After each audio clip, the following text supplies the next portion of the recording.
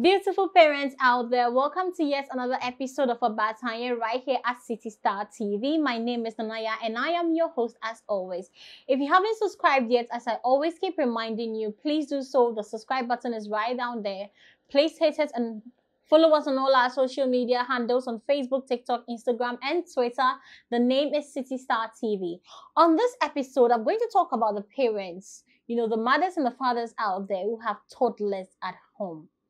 I mean, it's hard enough being a parent, but then when our kids get to the toddler stage, where between the ages of 1 to 5, they become a whole different thing. It takes a lot of patience raising a toddler. Why is it so? There are some times where your toddler, for no particular reason, I mean, you did nothing wrong. You are an awesome parent. For no fault of yours, they decide to throw a tantrum. My 3-year-old would decide that it's time for him to lay on the floor, scream at the top of his voice, kick his feet in the air. And why is he doing this? Because I gave him exactly what he wanted me to give to him. And is it any fault of mine that I actually tried to please my baby? No, it is not. But for no particular reason, toddlers like to throw tantrums. Now, I'm about to tell you how to handle your toddler's tantrums. When they throw it at you, how do you handle it? There are lots of things you get to do, and there are lots of things you get to not do. Now, we're going to start with what not to do. Now, number one, something you should definitely not do is not to intervene. Yes, you heard me right. Do not intervene. Do not. You don't want to go there. If your toddler is throwing a tantrum, you do not want to intervene, because the only thing that's going to happen is your toddler is going to see it as some sort of encouragement to keep on doing what they're doing. So as you intervene, the more you intervene, the more they're going to keep throwing that tantrum. The more they are going to scream louder, the more shouting, the more crying, the more kicking, the more everything you're doing already. So don't intervene. What else do you not do? Do not give them any toys or gadgets. Absolutely not. So he wants that toy. That's why he's showing a tantrum. No, that's just his recent excuse. She wants that doll. That's just her recent excuse. They would throw that tantrum with or without the doll or the toy or whatever it is that makes you think that is the reason why they are throwing a tantrum.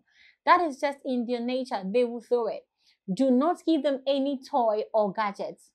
Do not try to please them in any way. You don't do that. That doesn't make you a bad parent, because in that moment, when they are being loud, when they are being aggressive, if you try to give them something, and let's say the toy is even a pointed thing, or these toy trains, they can have some pointed edges, or these dolls, the legs can be pointed and all that, they can even in their fit, they can hurt themselves with it. So you try your best as possible to not give them anything at all. If you give them a mobile phone, let's go gadgets, you give them their tablet or mobile phone or their game, out of that anger, out of that whatever thing that is going through their mind that we have no idea about, they can throw it and ruin it. They can just spoil it, and now you have to take money and go buy a new thing. The same thing, you have to go buy a new one because they just ruined what you gave to them. So at that moment, no, do not give them any gadgets or toys. It will not be helpful. And what else do you not do? Do not try to calm them down. Okay, under normal circumstances, we, the rational human beings, sometimes when we are having tantrums of our own, we'll be like, calm down. And you and I both know that is a whole different thing, because we are not about to calm down. Now imagine your 5-year-old, your 4-year-old, your 3-year-old, your 2-year-old who's throwing a tantrum for no apparent reason, and you go trying to calm your baby down. No, you're about to burn your house down. Do not try to calm them. Let them wear themselves out. In fact, let them wear themselves out. Let them keep shouting and doing their own thing until they are ready to calm down or stop by themselves. Do not try to calm them down. And the fourth thing you absolutely do not do is try to feed them. Even if they say they are throwing the tantrums because they are hungry or they want a snack, do not feed them. Do you know why? Because at that moment where they are being so loud and kicky and shouting and all that, If you try to feed them and they are still throwing a tantrum, which is something toddlers will do, they can actually choke on the food. So that will not even help them. That would actually worsen the situation. So do not feed them. Just wait for them to calm down. Wait for them to be done with whatever thing that they think they are doing, and then you can go ahead and do that. So what are the things that you can actually do? Now you, even though you cannot calm your toddler, you need to calm yourself. Yeah, you need to calm down, take a seat and relax. I mean, enjoy the show. Just sit down and watch them through their tantrums and enjoy the show. Don't do anything, don't intervene. Sit down and relax. So one, what you have to do is to calm down.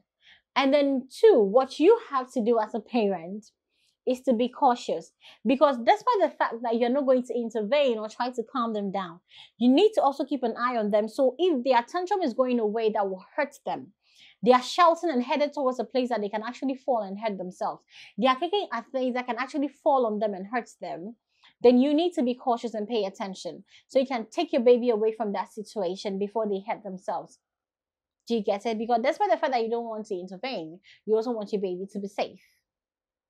So that is point number two, what you can do when your baby is throwing a tantrum. So you're calm and then you're being cautious.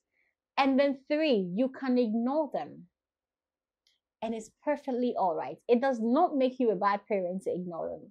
Ignore their tantrums. You keep an eye on them, but ignore the sound. Just sit down and relax and watch them, because more often than not, it's a cry for attention. And even if sometimes when they have your attention, they just cry for it more. You can never really please a toddler that is throwing a tantrum. So these are the things that you do. You wait it out. You stay calm, you stay cautious, you ignore their tantrums and their cries, and then you wait it out.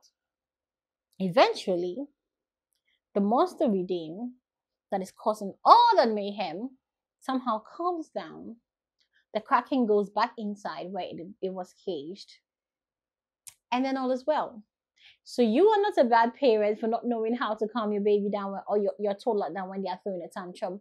We are all at the expense at that age. So that is what you do. That is how you handle your toddler throwing a tantrum. I hope you've learned something. Please don't forget to follow us on all our social media handles and subscribe to our platform. Thank you so much for sticking with us all the time. See you same time next week.